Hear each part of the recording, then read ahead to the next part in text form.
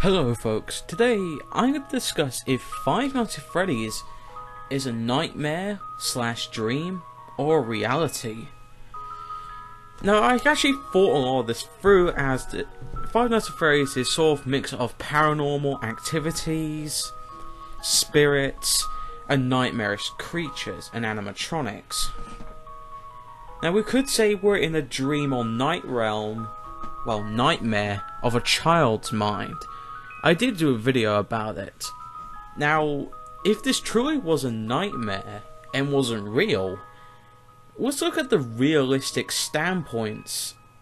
As I know it kills it a bit, but this is quite interesting. Now, the realistic time. Realistically, if Purple Guy was killed, he would not have survived the spring locks. He would have died, and that would have been it for him. Realistically, the pizzeria would have been shut down, dead on the spot, and the animatronics would have been dismantled. Purple Guy would have been caught way sooner before the extra murders, and there wouldn't be anything of spirits besetting them. Would have been a glitch in the system, and there would have been no Bite of 87, none of all the stuff. But could this be maybe a child's nightmare?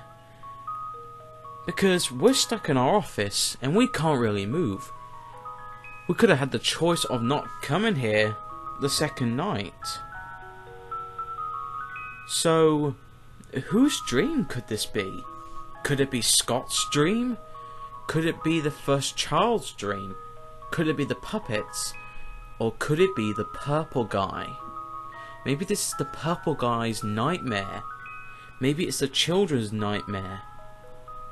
Why everything in reality is moving on, these kids have nightmares every night. Maybe when it hits midnight, the nightmare starts, and when it hits to 6 AM, the nightmare ends and they live another day.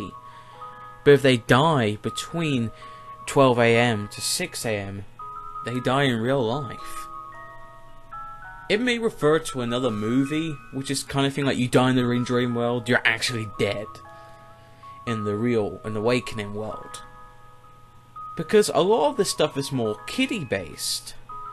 So, if 6 children were murdered, why would this child have dreams or maybe visions of the murders? Maybe this mystery child plays the roles of the security guards. Jeremy Fitzgerald's, Mike Smith, the other guy, and try and stop Purple Guy, Phone Guy, as everyone is predicting, from murdering anyone else. Which makes sense after all. The animatronics ignore a lot of laws in physics. Realistically, if they can't move around on the stage, they would have stayed on the stage and wouldn't have the ability to move. There's not really that many animatronics these days in the 21st century, as a lot of them are creeped out. Well, creepy for some. The murderer would have been caught by the FBI years before 1987. But something so friendly could turn so evil and scary? It's hard to think to see something that is built to entertain children and to be innocent to somehow be scary and threatening. It depends on your point of view and fear. Now, yes, you could say, well, obviously this is in a realistic set. Well, to me, it feels like a dream.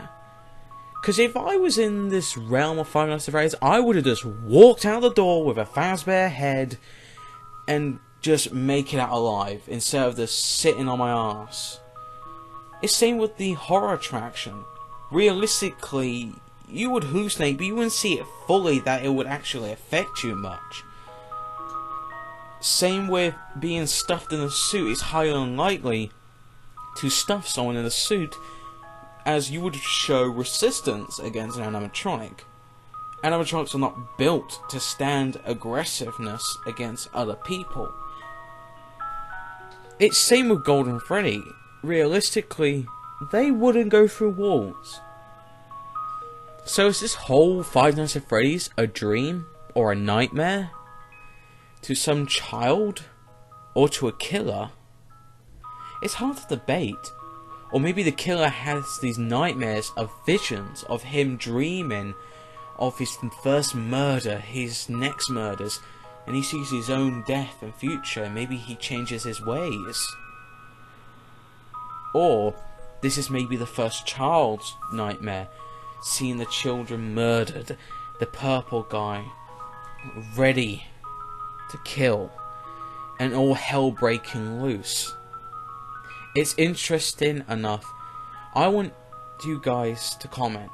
Do you think Five Nights at Freddy's is a dream? A nightmare? Or you think it's a realistic base? Because there's a lot of supernatural stuff. If you think it's a dream, do you think it's Purple Guy's dream? A child's dream? Or Mike Smith or Scott Gaines' dreams? Or nightmares? Comment down below what you think. Could it be predicting the future for the victims or something? This is something I'm interested of sharing. With that said, don't let the animatronics bite at night.